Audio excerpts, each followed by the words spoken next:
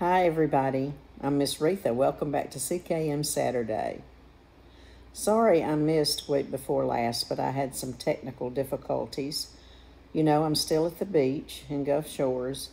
And did you know that Gulf Shores was actually an island? Yeah.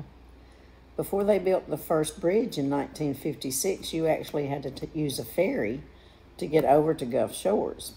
Well, the natives here have a saying that when you're here, you're living on island time. And that means go really slow and just relax.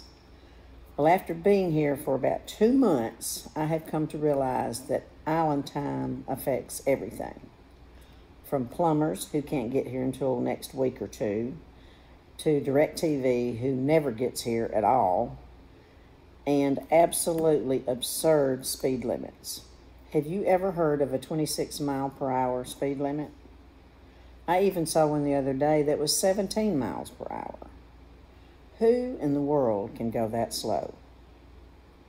Well, I'm known to drive a little fast every now and then, and Police Chief Long in Huntsville even calls me Speedy. So these speed limits down here are driving me nuts. Anyway, it seems that the Wi-Fi down here is also on island time. It took me 36 hours to upload my videos. So I got stressed, and Brother Philip, my editor, also got stressed, and that's the reason I didn't get the lesson up on the video last week. So I apologize for that. But I want to take a minute and recap the lesson we missed. Do you remember I asked you how expensive it was to follow Jesus? I bet you thought I was talking about money, didn't you? Nope. The name of the lesson was The Cost of Following Jesus. When we follow Jesus, we can't always expect things to go great and be happy all the time. We have to expect things to be sad and hard too. When you choose to follow Jesus, you have to give him complete control of your life, and that's not easy. He tells us to spread his gospel, to be around other Christians, and to do what he would do in every situation. It's not easy, guys. Some of it is, and some of it isn't. The thing is, we have to try our best to be like him. If we try our best, then we know that we'll have a forever life with Jesus in heaven, don't we? We can and will be happy on earth too. Happiness comes and goes, but joy is a feeling deep down inside, and it stays with us forever. And true joy comes when we go to be with the Father in heaven. Following Jesus isn't easy, but it is so worth it. Before we get started on today's story, I want to play a little word game with you using sentences, and every word in our sentences have to start with the letter G. All right? I've got 4 sentences here that I made up, and they're crazy, so just be prepared. The first one is, growing goats gets gross. The second one is, Glenn got going galloping gazelles. The third one is, glum Gus gulped goldfish. And my last one is that I made up is, green geckos gathered glowing glue. This sounds easy, but it's not easy, and I know my sentences don't make any sense. I want y'all to practice some of those sentences after our lesson today. It's kind of fun to do. They're all nonsense, but I hope y'all can do better than I did. But I have a really good sentence that starts with all G's, and it's, God gives good gifts. Today we're going to be learning about one of God's good gifts, and he has a bunch of them. The one we're going to be talking about today is prayer. But let's talk about some of God's good gifts first. Can you think of some good gifts God has given you? Oh, I can. He gives me God winks all the time. And he gave me my family, whom I love dearly. And he gave me each and every one of you too, whom I love dearly. But the best gift God has given me is my salvation. Because one day I know I'm going to be with him in heaven. Let's talk about what prayer means. What do you think? It's just talking to God. We don't have to wait for him to get ready to listen to us because he's always listening. We can tell him anything too. How we feel, what we think, what we want,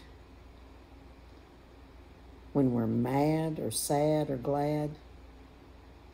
We're going to learn that God loves to answer our prayers too. We're going to learn that God will always hear our prayers. Prayer is an amazing gift.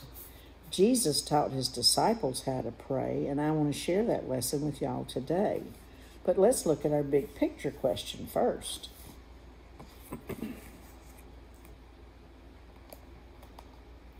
What did Jesus teach when he was on earth? Jesus taught about God and his kingdom. He taught that all Scripture is about him, didn't he?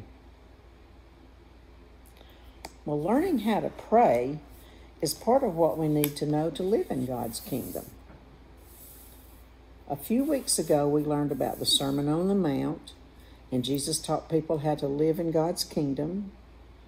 We learned how we feel in our heart is just as important as how we act on the outside. And earlier, we talked about following Jesus isn't easy, but it's so worth it. Our story today comes from Luke chapters 11 and 18. Let's watch our story video.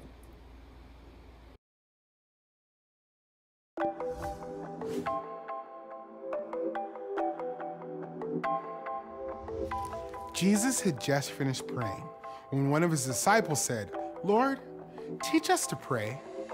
So Jesus told them, "When you pray, say, 'Father, your name be honored as holy. Your kingdom come. Give us each day our daily bread, and forgive us our sins, for we ourselves also forgive everyone in debt to us. And do not bring us into temptation.'" Then Jesus told them a story.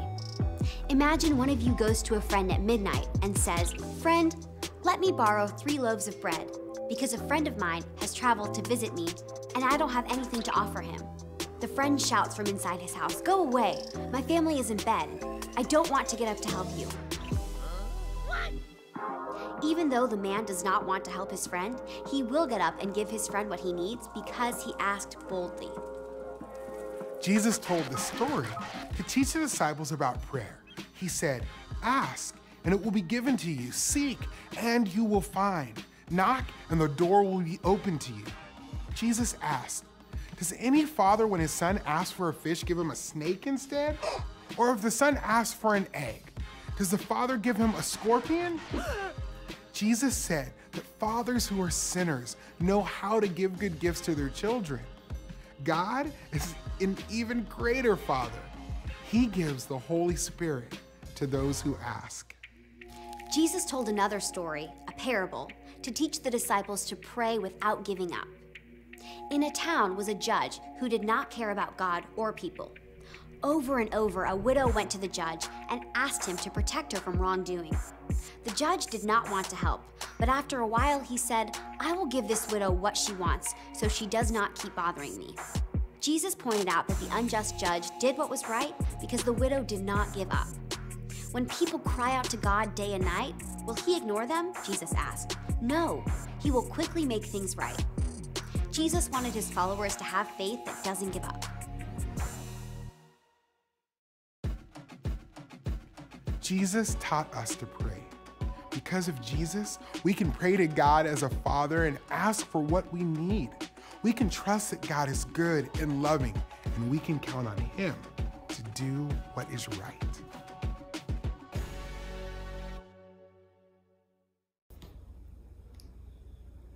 One thing I love about this story is the Lord's Prayer. Y'all know that that's just one of my favorite things in the whole world, don't you? Well, Jesus tells us how we should pray and what we should pray about in the Lord's Prayer. You don't have to use fancy words or Jesus' exact words. But we always need to start our prayers out with praising our Father and showing our faith in Him and His kingdom. Then pray for ourselves and others. Another thing I love about this story was Jesus used analogies, which is just a fancy word for parables. A parable is kind of like a comparison to something that we're familiar with.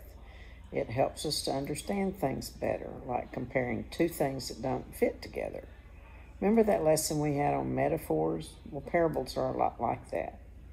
Take, for instance, life is like a box of chocolates. Well, how in the world do you compare a box of chocolates to life? Okay, let's say it's Valentine's Day and you've got a huge box of chocolates. You open it up and you try to decide which one you want. They all look so good, don't they? So you finally choose one, you take a big bite, and it's either going to be that ooey gooey chocolate that's just my favorite, or the caramel, or it's going to be the dreaded coconut, or even nastier, that jelly stuff. Well, life is like that too. When we get up in the mornings, we expect things to go great, don't we? But you don't ever know what's going to happen. It could either be that caramel bite or that jelly bite. You might fall off your bike, skin your knees. You might have to eat something for lunch you don't like. So that's how we compare life in a box of chocolates. And that's why Jesus used parables to tell stories with. You know, the people back in Jesus' day didn't go to school like we do. Most of them couldn't even read and write. So they couldn't understand what Jesus was trying to tell them.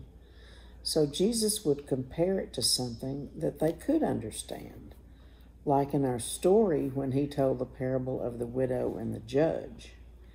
He was trying to show his disciples to never give up when they pray, to keep on praying. If humans, like that unfair judge in the story, will finally do something that is good for someone, like the widow, then we can be absolutely sure without a shadow of a doubt that God will answer our prayers if we don't give up. Just like the widow didn't give up. You know, God always does what's right. Sometimes you might feel like God didn't listen or he didn't answer your prayer the way you wanted him to. But just remember that his plans are perfect. That means when God does something different from what you ask for, his choice is better. He always does the things that are best for us, even if we think differently. And God loves to answer our prayers and give us wonderful gifts. He sent Jesus to die on the cross for us, didn't he? I mean, that's just the best gift you can get. We just have to pray and then believe or have faith, and there's our word, that God gives us what's best, whether it's what we prayed for or not. We have to trust that God is good and that he loves us, and he is always going to do what's best for us, no matter what. Well, do you think there's a right or a wrong way to pray? Let's ask Pastor Brian.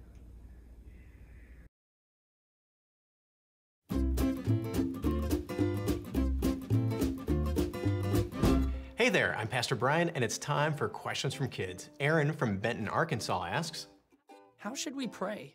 Is there a right or a wrong way to pray? well, the question is about how we can pray, then there's no wrong way. Sometimes people think that there's a certain way we have to pray, there's a certain posture, we have to be kneeling and have our eyes closed, and there's a certain cadence to our prayer or certain words we have to use, and that's not the case. We actually are called on to pray without ceasing. That means to pray all the time, to always be in a heart posture of prayer. So we can, of course, kneel and close our eyes all the time. That's just not practical. So we know that there's no right way to pray in that regard. So is there any wrong way to pray? Well, there kind of is. Let me explain. If our prayer is not motivated the right way, then that's probably not the right way to pray. So if we are praying not trusting in God, if we're praying for the wrong selfish reasons, that's not ideal. If we're praying just as a formality, if we're just uttering words and we're not remembering that we're talking with God, then that's probably not ideal either. Here's what prayer is. Prayer is simply talking with God. And if we remember that prayer is just having a conversation with Him, but also we remember who we're talking with. We're talking with God, a very real God who is our Father, but who is also holy. And so there's this balance here where we have to take this seriously. We don't want to come before God too casually or too flippantly, but at the same time, He's our Father, so we don't have to be rigid and stern. We can be casual, we can be ourselves in a proper way. And so a lot of prayer is having the right heart posture toward who God is. And then we just come before Him and we just talk. We just share what is in our heart, what's on our mind with Him, and just have that conversation with Him. That's the right way to pray. Again, the wrong way to pray has nothing to do with our physical posture or anything like that. It's where our heart is. So here's a question back for you. What do you enjoy about prayer and why?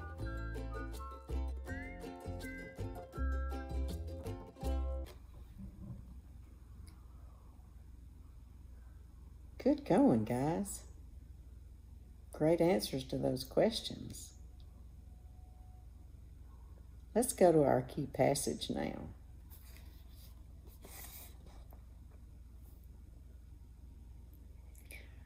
All this I have spoken while still with you, but the Advocate, the Holy Spirit, whom the Father will send in my name, will teach you all things and remind you of everything I have said to you. That comes from John 14, verses 25 and 26. You know, Jesus taught all kinds of wonderful things about God and His kingdom and the Scriptures, but it was more than anybody could remember or obey on their own. And this passage reminds us that everyone who believes in Jesus has the Holy Spirit living inside them.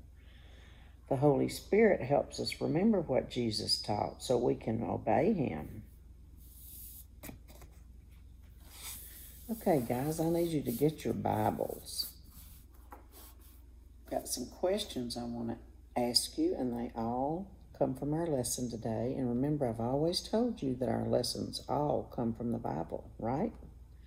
So every week I want us to have our Bibles handy for this part of our lesson. I'll give you a second to get it. I want to see if y'all were listening to my story today.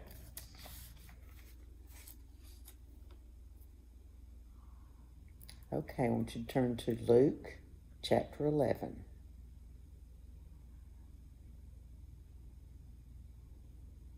Hope you're ready. Okay, I want you to look down, and that's chapter 11. I want you to go to verse 8. Why did Jesus say the friend would help his neighbor even late at night? The neighbor asked boldly. That means the neighbor kept on and on asking. He never gave up. Okay, now look down at verses 11 and 12. Here's my next question. What did Jesus say a father would never give his son? A snake and a scorpion. Thank goodness. All right, now I want you to go to chapter 18, a few pages over, and look at verses 4 and 5. My question is, why did the unfair judge do the right thing for the widow? She kept asking, didn't she? She asked boldly. She never gave up. Have you ever prayed for something specific or special? Like maybe an Xbox or for someone you love to get well? And it seems like you prayed for it forever? Well, what happened? Did God answer it the way you wanted him to? I've asked God for things before and he didn't answer it in the way I wanted him to. But you know what? After all was said and done, he made the best choice for me. He answered it the way he wanted to answer it, and his way was the best. He made the perfect choice for me, even if I didn't understand, because he's perfect and I'm not. Jesus taught people how to pray. He wanted us to understand that God loves his children. That's right. You are a child of God and I'm a child of God. We are his children. He gives us good things that we need, and he enjoys that. We can pray in faith. There's our word again. And we know that he always answers us in his perfect way because he's perfect. We're not. He is. All right, guys. Do you know what time it is now? I think I'm going to get my crown. Can you get yours? Let's practice the gospel plan. All right. Here we go. God rules. We sinned. God provided. Jesus gives. And we respond by praising him and spreading his words. Good job, guys. I know y'all have gotten really good at that, and I cannot wait for us to get back together at church so we can show everybody what we've learned. Okay. Now it's time for my someone special. I hope you're ready, and I've got a really good one today. You ready to put your thinking caps on, guys? Okay, here we go. My someone special has green eyes. Not blue, green. Hooray, finally somebody that's not blue-eyed. My someone special has brown hair. They are 5 feet, 1.5 inches tall. Their birthday is November the 11th. And my someone special loves the color pink, but they don't like orange. Their favorite food is homemade pizza. Doesn't that sound good? Their favorite animal is a dog.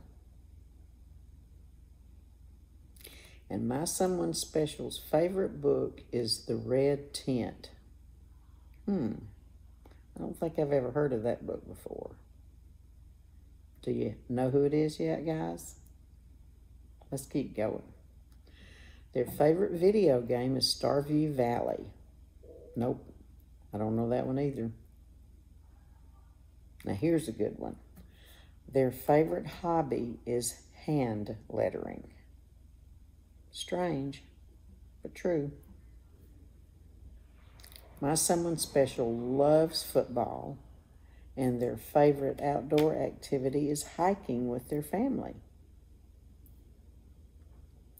My someone special has an older brother. You got a guess? I'm down to the last 2 clues, and they're good ones. Unique fact. My someone special has 1 pupil, like the pupil in your eye, the dark center part. They have a pupil in their eye that is always smaller than the pupil in their other eye. There's only 10% of the people in the whole world that have this. So that makes them very unique, doesn't it? Okay, here's a weird fact. My someone special can turn their feet all the way in, with all their toes touching. Well, when I read that, I had to just check that out. So if you can, stand up, and I want you to try it too. I got my grandson Teddy to help me out on this. So here he is with his feet, standing just like that. Now my someone special can turn their toes all the way in to where they can touch each toe. This was Teddy's first attempt. He got his big toes to touch, but my someone special can touch all 10 toes together. That's a lot harder than you think it is, guys. And this was his best effort. Not real sure that's what it's supposed to look like, but that's the best he could do, and I promise you he did better than I did. That's hard. All right. It's time. I told you I had a good one today. Does anybody know who my someone special is? I'll give you one more hint. They are a CKM teacher. Can you tell me who it is? Who? If you said Miss Amy Jeffries, you're right. I cannot wait until we get back together again and she shows us that toe trick. Let's all remember to do that when we get to come back to church, okay? That's a really weird thing to do, Miss Amy. But that was fun, wasn't it, guys? All right. Oh, my goodness. I think we've just about come to the end of another CKM Saturday. I just want to remind you today that our lesson told us about how Jesus taught people to pray. Prayer is really just talking to God. He wants to hear everything we have to say, what we want, what we need. We can tell him anything, just like you could tell your best friend or your mom or your dad or even your grandparents. He cares about how we feel and what we think and what we need and what we want. And remember, the Holy Spirit that lives in each one of us can help us to pray every day and remember Jesus' words. I'm going to pray for each and every one of you this week, and I want you to pray for me and for each other too. I'm going to pray that God hears all your prayers. And I'm going to ask him to give you faith so that you're going to know that your prayers will be answered and God will always do what is best for you. You just never give up. If you don't get the answer right off, guys, just keep on and on, just like they did in our story today. And God will answer your prayers. Before we say the Lord's Prayer, I want to make an announcement. CKM will not be starting back August the 2nd. That's the date what we've been looking at. But I have decided that we need to wait until probably late August or even September.